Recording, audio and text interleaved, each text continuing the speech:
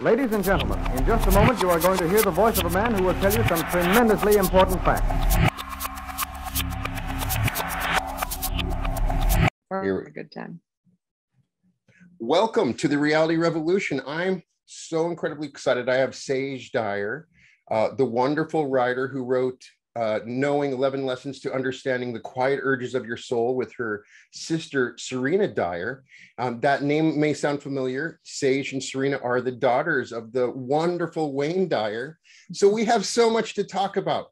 Before we begin, I just recommend that everybody go out and buy this book. This is an amazing book that talks about Wayne Dyer, his experience, and their relationship with their father and the lessons that they learned. And you learn so much amazing stuff about Wayne Dyer. Wayne Dyer is one of the most amazing spiritual teachers ever. I can still hear his voice in my head. I think pretty much millions of people can close their eyes and instantly hear his voice and his teachings. And if you've accessed his books and writings, then it's very likely that on a daily basis, you're coming upon stuff in which the lessons are being learned that he has taught.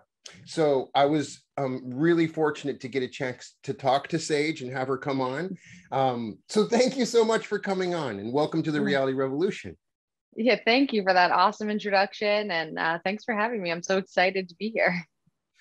As somebody who has lost both of his parents, and I know that this is something that resonates and rings, and you go through so many different things when you lose your parents. And on top of it all, you had a father that taught about loss and so many things that you were going through. So tell me a little bit about the journey, just to start to give an introduction of your father and losing your father, and what really inspired you to write this book. Yeah, so when my father passed away, it was out of nowhere. It was very sudden. He wasn't sick. He was 75. He was very healthy, vibrant, young. I had just actually been with him on a 3-week book tour in Australia and New Zealand, where he was giving, 8-hour lectures, 3 days straight, all of that. So he was so full of life. So I got home on, I think, like August 27th or 8th. He passed away. I found out that he had passed away on August 30th, 2 days later. It was a complete shock to me and to my whole system. I mean, and if I'm being completely honest, my life up until that point had been very smooth sailing. So yes, I grew up with this father who was in this world and who taught so much about spirituality, but it didn't really apply to me yet. I never felt challenged. My beliefs were not challenged because I hadn't lost anybody that I was really close to like that, or gone through something that made me question my beliefs. And when my dad passed away, I felt like I was at a crossroads.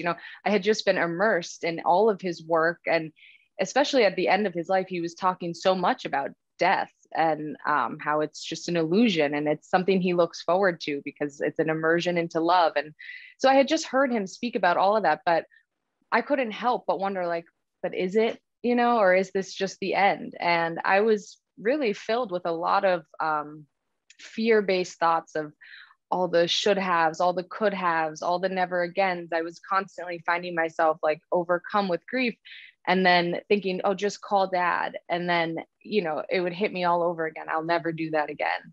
And I think these are totally normal thoughts to be having, and nothing that anybody should judge themselves for if you're having those thoughts.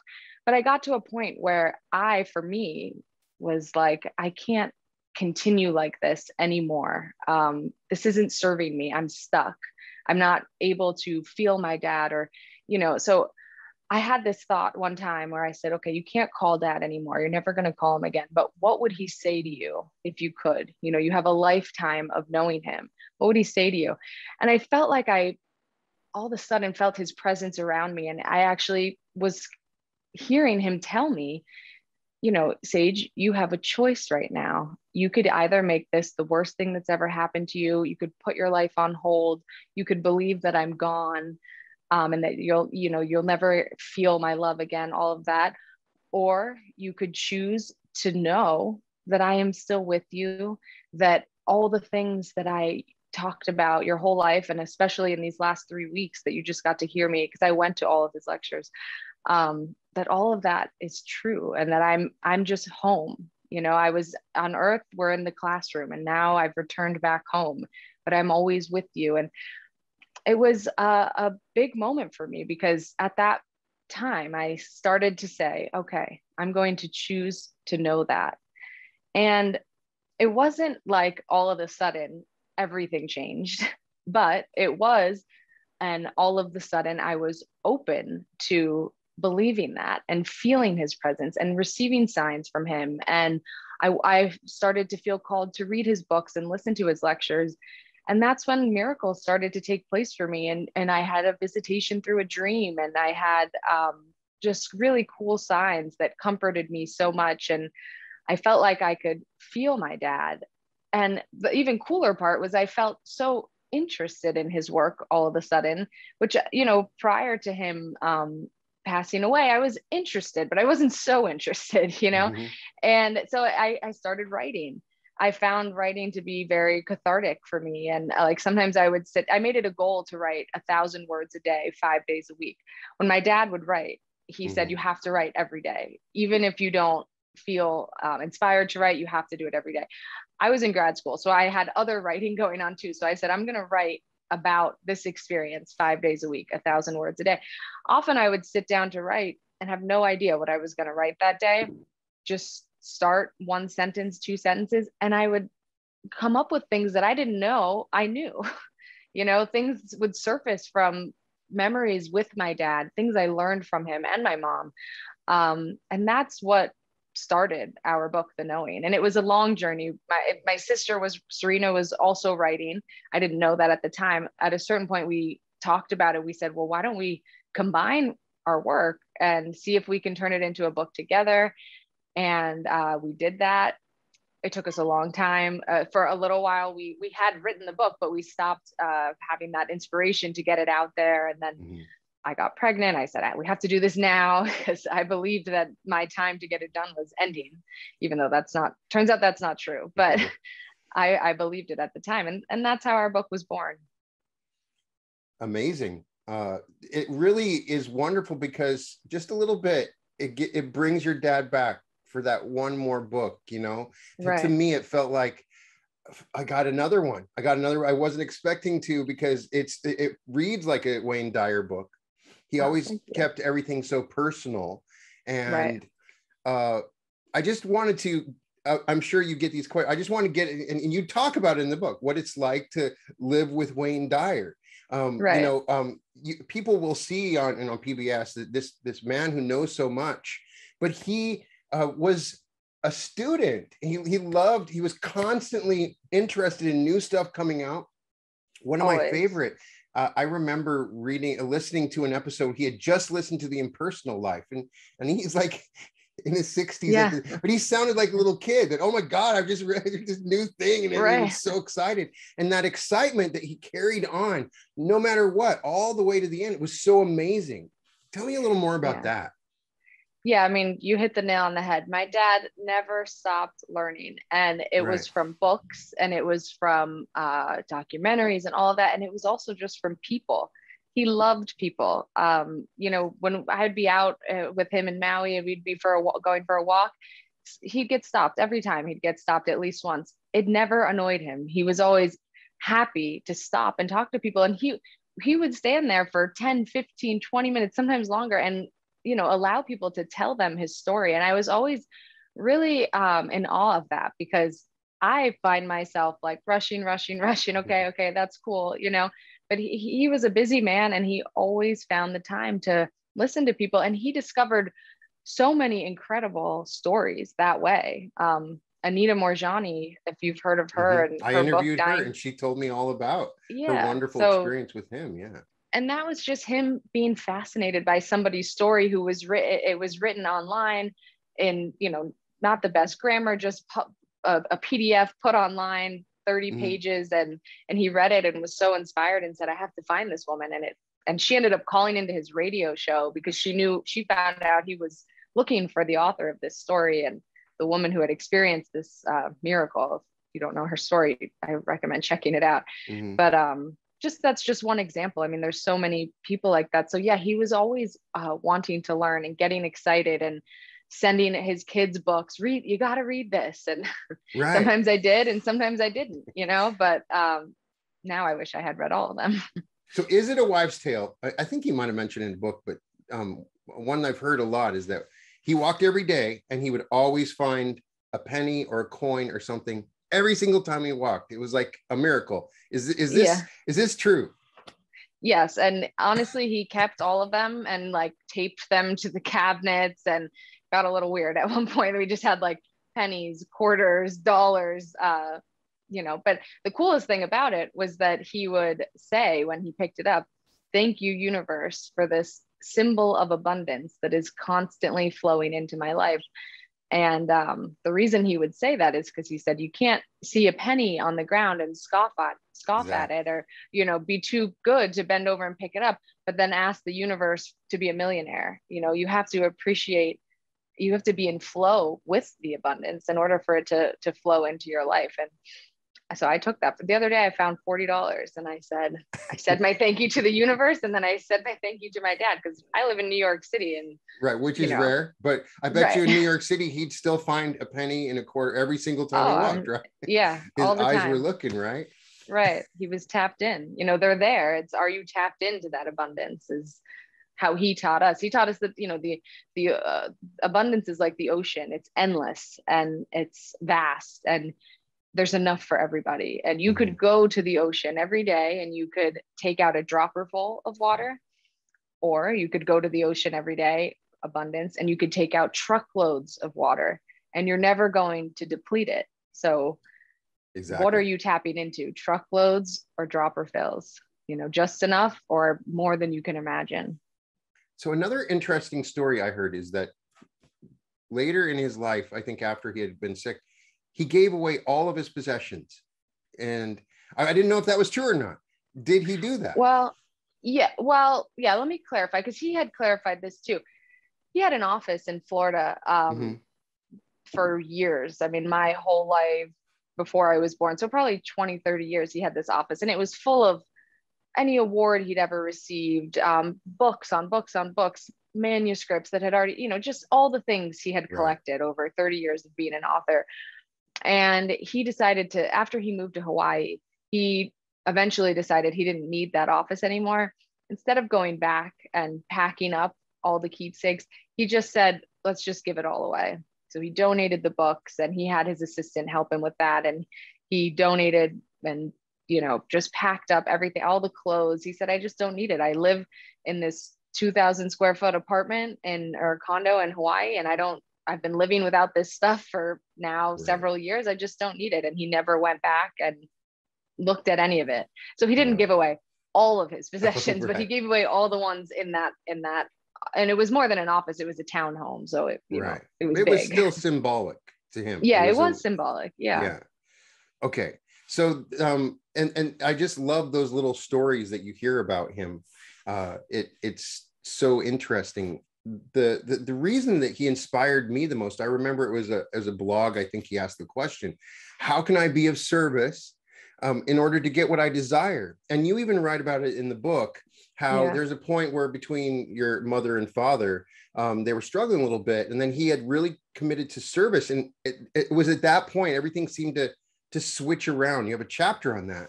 And I wanted to get your perspective on service and what he taught you, and what you would say about the importance of service in your life. Yeah, I mean, I could hear him saying it right now. When you say to the universe, how may I serve?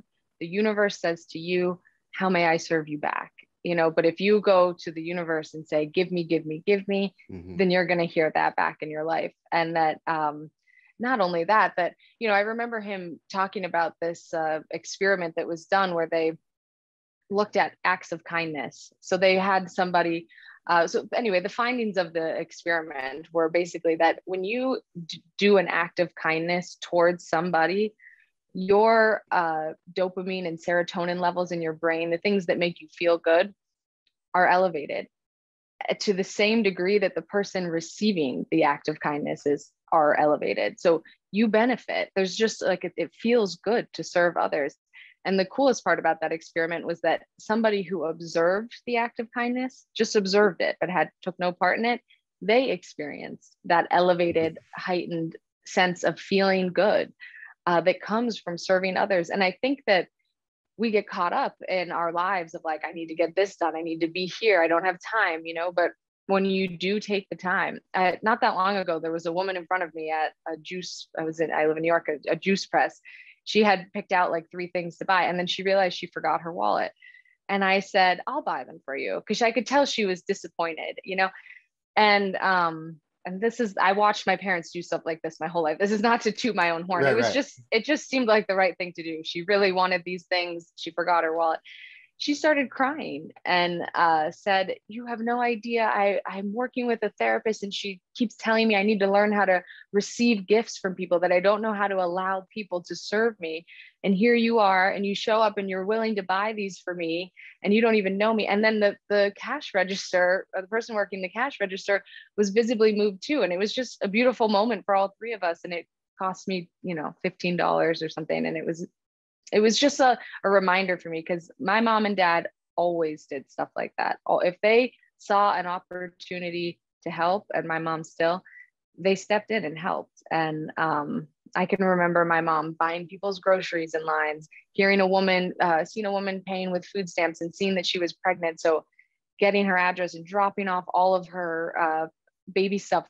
I have 7 siblings, so she had a lot of baby stuff, dropping it all off at her house and buying diapers for her. And my dad loved to do that stuff too. There was a woman on the news who had been, I forget her name, but she was in jail. She got arrested because she had an unpaid parking ticket. And this was a woman who lived in Alabama. She didn't have a lot of money. She had an unpaid parking ticket that had amassed so much interest and penalties that they came and arrested her and put her in jail. So now she's the caretaker to her child. She's in jail, her child, just over a parking ticket. Her child's in. My dad heard this story and he called up the county and said, I want to pay this woman's fines, and this story aired on national television.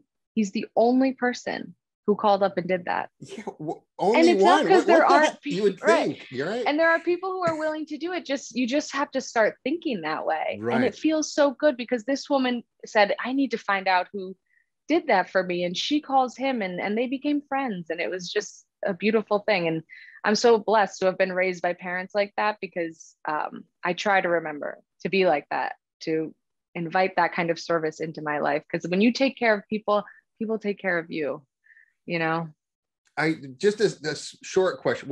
I want to know what it was like to the people around. He had so many like famous friends and interesting people that would contact him. Hey, Dad, Ram Dass is on the phone, or Deepak Chopra is on the phone, Dad. I mean, what was that like to also have all these amazing people that came that were his friends as well? I mean, growing up, I don't think I realized how cool that was. I remember, I remember having dinner with Deepak, him coming over. I had dinner with Ram Dass and my dad when I was like maybe 20, but I still didn't even realize. Didn't know, right? Yeah, I mean, I thought it was cool, and Ram Dass gave me a copy of his book and he signed it, but it didn't hit me until after he passed away. And I was only 25 when he passed away. So I also think that as we get older, we just become more interested in spirituality. Either you lose somebody or you start to get close to that point in your own life where you've got to wonder, what else is this it? What else is out there? How can I tap into it? One of the things you talk about in the book, and I think really the crux of Wayne Dyer's life, if you read all of his books, was forgiveness. He had this sort of anger and hatred in his life. And it awakened him when he forgave and let go of this deep-seated resentment that he held. For his father, yeah. And right, for his father. So and I could tell that resonated with you, and you even give examples in your own life. So I wanted to know, tell me a little bit more about how those teachings changed you. Yeah, I'll tell you even a broader story that encompasses that. So my dad was really into numbers when he was alive, and synchronicity through numbers and all. He loved the number 18. My mom was into this too. So I grew up with parents like that. They were always just looking for symbolism through numbers. Like Right. if they're looking at houses, oh, this one adds up to 18 and that one doesn't. So we should go, things like that. So when my dad passed away, I felt like, he died on August 30th. And I felt like if everything he taught was true, that he would pick a meaningful day to pass away, that there had to be some kind of meaning behind when he chose to leave. And I was sort of determined to figure it out. And the numbers didn't really add up to anything that meant a lot to me or to him. So I couldn't at first figure it out, but I started to read his book, I Can See Clearly Now. And there's a chapter in there where he talks about his relationship with his father and everything that happened there, which was basically that, his father walked out when he was just a baby. He had two older brothers. This was in the 40s. So he left his 3 sons and his wife. My grandmother, my dad's mother, could not make enough money to support her 3 sons. So my dad and his brother ended up in foster care, and she was able to care for one of them, and orphanages and all that. So as my dad got older, my grandma eventually got her family back together, by the way, but it took her several years. And so as my dad got older, he just started to really resent this man who left his mother, and he was still alive at that time. So my dad wanted to find him, to find his father, and to give him a piece of his mind, and to ask him, like, how do you, my dad always said he just wanted to know, do you think about your son Wayne and your other 2 sons? Do you acknowledge that we exist, or have you just really blocked us out? And so he searched for him for years, into his 20s, and he was filled with rage towards this man that he said he would have nightmares about beating him up, finding him, screaming at him, things that don't make you feel good. And he was holding on to this hatred for this man who was his father. He eventually found out that he had died, actually like a couple years prior, even though he had still been searching for him. And through a series of really crazy coincidences that I'll probably get them wrong, but he writes about them and I can see clearly now. So I read them. My dad was able to find his grave in Biloxi, Mississippi. And he went down there and he went to the grave with this intention of pissing on his father's grave and finally giving his father, a piece of his mind. And he got to the grave, he found it, he went there. And he did that at first. He did the yelling and the screaming and the anger. And after he did that for a little while, he went to leave because that's what he came there to do. And as he walked back to his car, he said he just felt this overwhelming sense of love and a need, an urging to go back and go back to his father's grave, that he wasn't done. So he listened to that inner feeling, the knowing. That's kind of what the theme of our book is. He listened to that inner voice. He went back to his father's grave and he just felt compelled to forgive him. And he said out loud, from this day forward, I no longer carry any negative feelings for you. I send you love and I forgive you. And he professed this love for his father and he cried and he had this healing moment. And from that day forward, his whole life changed. That's when his career took off. He got out of a relationship he wasn't happy in. Anyway, the day the date was August 30th. Oh, wow. 70 something, whatever year it was, I don't know, but it was August 30th. And he writes in his own words in his book, I Can See Clearly Now, if you were to ask me what the most significant events of my life were, I would say the events that took place on August 30th. And I read that and I thought, I found it, and I sent it to my whole family. But what I really took from it was that, because this was in the first couple of weeks of my dad passing away, I felt compelled to read this book because I was there when my dad wrote a lot of it. And he was so compelled to write it. And we kept asking him, but why are you writing a memoir? He was like 73 when he wrote it. We said, you're going to have to write another one in 10 years, or 15 years. And he said, I don't know. I just am feeling called to write this book. So I'm writing it. And so I wanted to read that one. And what I took from learning that he died on August 30th, and that it was also the most significant day in his life because it's when he forgave his father and his relationship with his father completely changed to take on a whole new meaning. And then his life changed. I felt like what he was saying to his children and to me was that August 30th does not mark the day that your relationship with your father ends. It marks the day that it changes to take on a whole new meaning, just like it did for him in his life with his father. And Wow. yeah, and it was a really symbolic moment for me. It was one of those moments that, like I said, when I became open to the signs and the miracles, that's the kind of stuff I started to tune into and be open to just seeing how it's all in perfect divine order. It's not for me to question. You know, Yeah. we come here on time. We always celebrate the birth of a baby. Nobody questions the birth of a baby. We love our birthdays. We celebrate them every year for our whole lives. And then the day we're called back tends to be a day that we all fear for ourselves, for loved ones. And what my dad taught was to embrace that day as well, same way that you do your birthday. Mhm. And that it's just a return home. It's, you know, we have a round trip ticket. Don't fear something that's inevitable. Embrace it if you Right. can while you're alive, you know, and your life will be enriched because of that. And it's hard to do because it True. is scary and it is final, and it's nobody wants to lose somebody they love. It's, you know, it's heartbreaking, but at the same time that it's heartbreaking, it can be eye-opening. It can be heart-opening. I mean, I felt like those early weeks, days, months after my dad passed away were some of the most compassionate days of my life. Mhm. Compassion towards other people, because I was heartbroken and I felt more open to other people's heartbreak, you know? So there's always gifts wrapped up differently than we expect them. And yeah. True. I would have to say your dad taught me how to meditate. You know, he was such a great meditator, and Yeah. he was great at writing about meditating and inspiring people to meditate. Yeah. And you know, so I want to know, you know, as somebody behind the scenes, how often did your dad meditate? Was it in the morning, at night? It was a little bit every day. What was your perspective watching your dad, this great teacher of meditation, as to how he personally did it?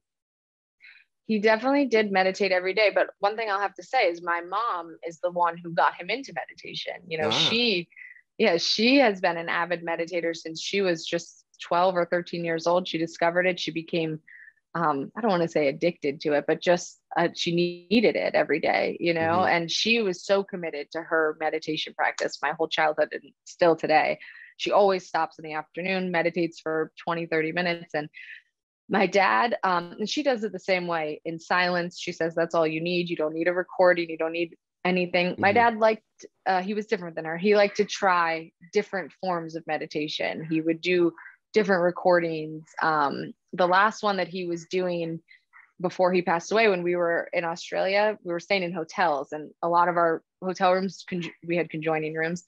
He would come in the morning and wake me and my sister Sky up and say, okay, it's time to meditate. And he would play this meditation that was a man, it was just a YouTube video, but he would repeat the words, I am not the body, I am not even the mind, Ah, for like 15 Sadhguru. minutes. Yeah. Yeah. And then he would do an om, a series of ohms. And Mhm. so we were doing that with him. That's the one he was into at the end of his life. But he, you know, the Moses Code meditation. Have you heard of Mhm. that one? Yeah. Yeah, that's when he taught me to meditate, was when he started doing that one. I think I was like 19 or 20. And I started to get into it. So yeah, he definitely meditated every day, usually in the morning. But when we were doing the Moses Code, he would do it twice a day, because that's what you were supposed to do. So morning and Right. afternoon. And it's definitely life changing. I mean, I'm not always disciplined in a meditation practice, but when I am, and when I really make it a priority, I find that I am way more tuned into not only my inner knowing, my intuition, but also to my dad, and to just being able to view my problems, my life, from more of a bird's eye observer perspective than someone who gets so caught up in all the little things. So it has a Right. lot of benefits for me.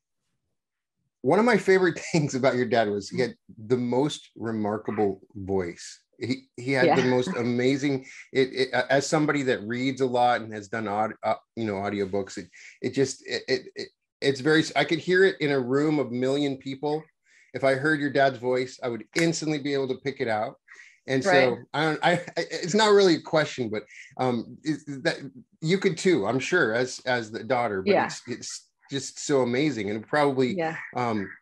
you can hear it all the time when he's Yeah. speaking to you. It's very, very distinct, It's right? distinct. Yes, it is. And I also felt so blessed after he passed, because it's true. His voice was, it was so distinct, and it was so comforting. He had a way of speaking that, you know, if you were to ask me my favorite speaker, it's my dad, because not because because he's my dad, but also because he just could draw you in. Even if it was a topic you weren't interested in, he could draw you in. He made everything interesting. And I felt so lucky when I realized after he passed away that I had hours upon hours upon hours of recordings of him that I could go listen to Wow. whenever I wanted. And not everybody has that when they lose It somebody. felt So like it was a personal thing. Like whenever he's talking, it was talking to me. It right. was the way he did it. It was truly amazing. He had an ability to do that. I think that's why he touched so many people's lives, you know. Right. Another thing that he taught was intention and the power of intention. And in that book taught me a lot about how to take action, the proper ways of thinking. I wanted to know how that resonated with you and your knowing his teachings of intention. Yeah. So actually something that taps on something we talked about earlier. When my dad wrote the book, The Power of Intention, it was during what he called the biggest storm of his life. And that was when my parents were divorcing.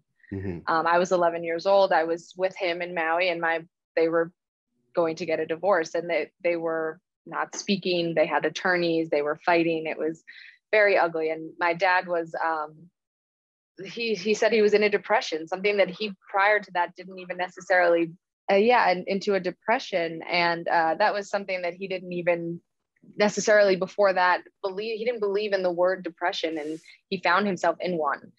And so when he was in the biggest storm of his life, he wrote this book, The Power of Intention. And it became, aside from his first book, Erroneous Zones, it was his best-selling book of his life. And it was such an example of using your suffering to serve, because that's the only place he could channel his energy. He was unhappy in his life with my mom, and really struggling in his personal life. So he channeled all of his energy into this book, which was The Power of Intention.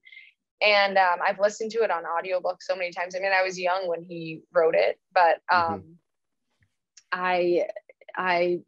it's, what is your intention behind your actions at all times? It's but anyway, where I was going to go with that was that my parents ended up not getting a divorce after having probably a year of a really ugly battle and spending all this money on attorneys and all of that. And they didn't get back together, but they just stayed married, and they had other relationships and loved other people. And they found a way to love each other and to dissolve all of the ugliness through the power of love. And it was through changing their intention. My dad discovered this work about intention during this time, and he was able to apply it to his own storm, and it got them out of it. They agreed. They said, we don't need attorneys. We are adults. We love each other. We have spent this many years together as a family. We have all these kids. Let's just be adults here and figure this out ourselves. And that intention and stemming from love dissolved the whole problem. And they stayed friends and best of friends till the day he died. I mean, they spoke on the phone daily. We still took family vacations together. It was such an example to us as his kids, to me, to see that, you don't have to let these rules about society dictate your life. If you want to be married to someone and still see other people, you can do that, and you can still take family vacations together, and there are no rules. None of us have to ascribe to a set of rules or values. It's your own personal choice. And it was through the power of intention and the power of love that they got to that place. Right. So what would you say, what was the teaching that a lot of people don't talk about, the one that you wish more people would mention, or when people discuss Wayne Dyer's teachings, what's the one thing you wish more people were aware of that he taught? I don't know, because everyone, yeah. So it's hard to say one teaching, because I know that different people have read different books and they have their different favorites and all of that. But one that I discovered recently that I hadn't heard him say while he was alive, and I heard it in one of his podcasts, was he was talking about having happiness and joy for other people, not just for yourself. And he gave this example of when he would play tennis. He was an avid tennis player when he was younger. Mm-hmm. And he said that, sometimes you're playing tennis and you get into this groove where every ball goes perfectly your way. It stays in bounds by this much. And, you're in a groove, and it doesn't matter what your opponent does, you're hitting all the points. And we see this when we watch sports, one team, a basketball team, all of a sudden just gets in the groove and they're hitting every shot they're falling on the ground and still making the basket. And it's like you tap into this energy and you become unstoppable. And he said that when you're in that groove, it feels so good and you feel invincible.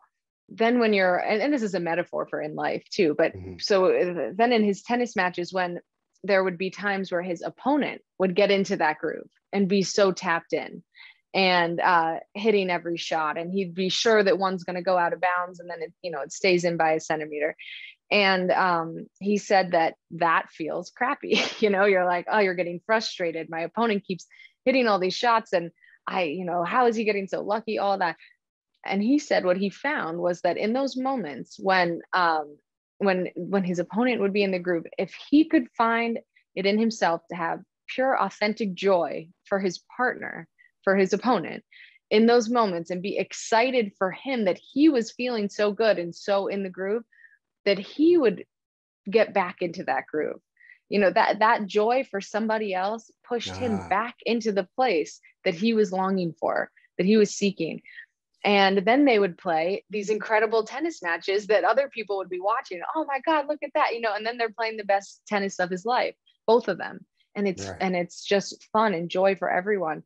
So I've taken that into my own life to, when I'm feeling down, and sometimes you don't feel like you can get out of it. It doesn't matter if you listen to something spiritual or if you tell yourself to change your thoughts. Sometimes I just can't do it. And I think we all can relate to that, where you're just kind of stuck and you're down. The one thing that I have found that can work is finding something to get excited about for somebody else, and it can just elevate your energy that just a little bit to start you on it's like a chain reaction, then you feel a little bit of joy and it keeps going. And that's one that I heard recently. We wrote about it in the book. So I heard it a little while ago, but I've really tried to integrate it into my life, because I think it's easy to, when you're feeling good, to feel good, but it's when you're not feeling good, what do you do then? And that's been a tool for me. So I also wanted to talk about, you finally started to hear your dad in dreams. It's something that happened to me. It was in a dream, my dad's back to his youngest perfect self, and he's talking to me. And so I wanted to relate that. You had your experience where you started to hear and see your dad in dreams, correct? Yeah. Well, I had one dream that was just like, it blew me away. I was in my bed and I was sleeping, and we lived in a studio at that point. And I'm asleep. I'm actually asleep. And then my alarm went off in real life and it woke me up, and I hit snooze, and I was like, okay, I'm going to sleep for 10 more minutes. I immediately fell back asleep. But in my dream, I was doing exactly what I was doing in real life. I was laying in my bed in my apartment, and I was looking at my phone. And then I hear my door opening, and I look up, and it's my dad walking into my apartment. And I jumped out of my bed and I ran over to him and I said, I know that I'm asleep, but this isn't a dream. This is real. And he said, yeah, this is real. I'm really here.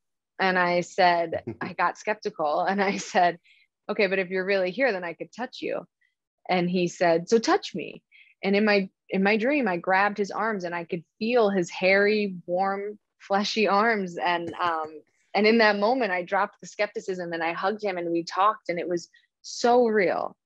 And then my alarm went back off, and I opened my eyes, and I thought, that it was not a dream. That was real. He was just here. I just shifted into another dimension, And I spoke to a friend who's a psychic medium, and she told me that without knowing that dream, she said, you know, if it's lucid dreaming, and if there's any kind of touching, acknowledgement of touching or invitation to touch, that's when you know it's a real visitation. And I was like, oh my God, I've just had this dream and I've been telling everyone about it. So I think that for me, that was confirmation. I don't know that she knows that that's, you know, the only way visitations happen, but it was cool for me.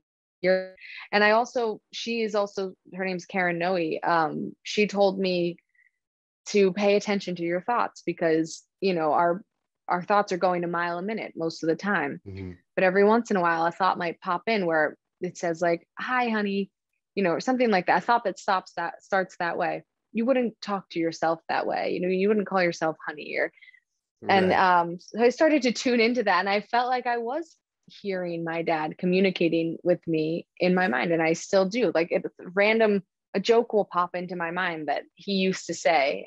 Where did that come from? You know?